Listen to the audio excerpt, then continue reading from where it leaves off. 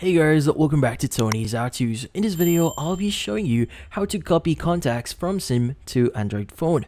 Before we start, hurry up and check out the software test under this video. So let's get started. In this case, you might be wondering, how do you copy your contacts here to your Android phone from your SIM?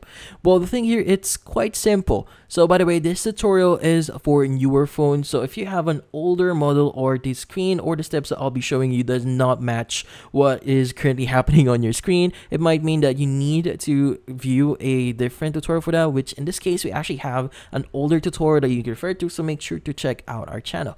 But in this case, what do we need to do? So first things first is you need to access the contacts app, which in this case you should see it as a person icon here. So you could look for under it on under Google app section, or you should be able to see it on your bottom screen here. But let's go and open it up. Now from here, what we need to do is we need to go to the bottom right here, which is the organize section. Let's go ahead and click on it. And from here, you want to basically scroll down a bit here and click on the manage SIM option. Now, if this is the first time that you're accessing this, or in this case, if you have multiple phone numbers or SIM in your car or in your phone here, it might ask you which SIM you want to manage. So in this case, just select the SIM that you want to manage here. But since I only have one, it's going to directly give me this UI here.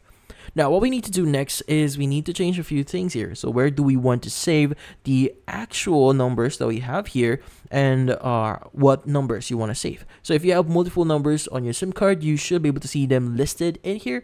And from here, let's go to save to, and let's go ahead and change where we want to save this. So instead of adding this to my Google contacts, maybe I want to add this to my device here.